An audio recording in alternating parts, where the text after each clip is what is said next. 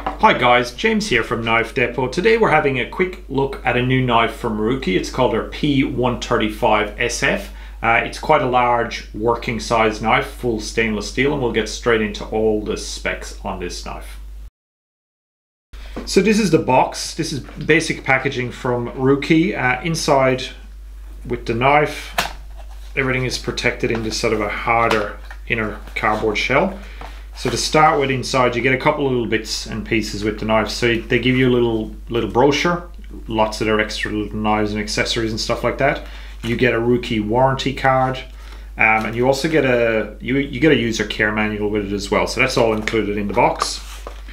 So here is the Ruike knife. So it comes all wrapped in plastic, which is pretty good. Now a couple of things with the knife straight off the bat. The first thing, the scales on this knife are stainless steel. So a lot of the other Ruike knives will come with micarta, but this is stainless. So it actually does add a little bit of extra weight to this knife. It's not the lightest knife of knives out there. It is 167 grams, so it does feel quite solid and a little bit heavy. I don't mind it. I do like heavier knives, especially with working knives or bigger knives like this. But that's one thing to keep in mind, that the scales are all made out of stainless steel. The finish is really, really nice on the stainless scales. And it's got a flipper on the back, so opening and closing, again, if you're using it as a working knife, the one-handed action is quite smooth on it. So to open up the blade, you just flip it out like that. You only need one hand if you're doing cutting. You do have on the stainless, it's got a liner, it's got a liner lock here on the side, so the blade isn't going to close on your fingers or anything. It does have an extra, which is quite unusual. I haven't seen this before on any knives actually.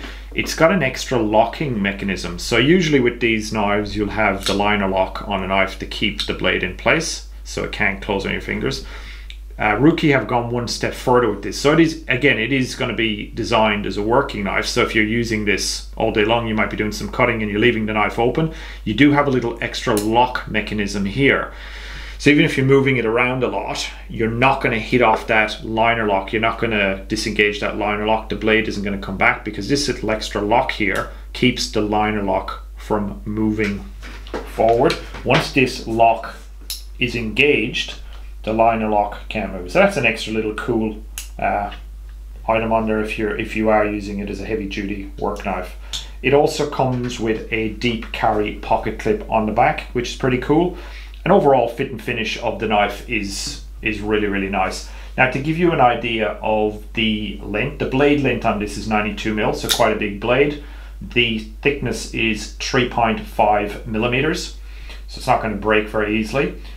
You do have a flat grind blade on here, very, very sharp straight out of the box. That's one thing with the Ruike knives, when they come straight out of the box, they are razor sharp. Now the blade material on this, the handle material is a 420 stainless steel, so it's going to be quite hard and durable. And the blade material, they're using a 14C28N stainless steel.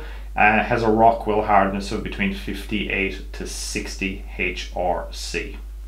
So overall, as a working knife, this little Ruike P135 is going to be a great little all-rounder. It's going to be tough and durable. As you can see, even the blade thickness, as mentioned, is 3.5 mil, so it's not going to break very easily.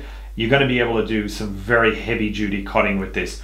Not the smallest knife to be carrying around in your pocket all the time, but again, if you're on a farm, you're doing a little bit of hiking or camping, you want a knife that's a little bit more capable, it is going to be a very good working knife. So that's about all for the Ruike P135. If you do like our content, please like and subscribe down below, and if you do want alerts, just hit that bell. We do release content pretty regularly, so if you're interested in that and you want to receive those alerts, just hit that bell down below, and we'll see you in the next video.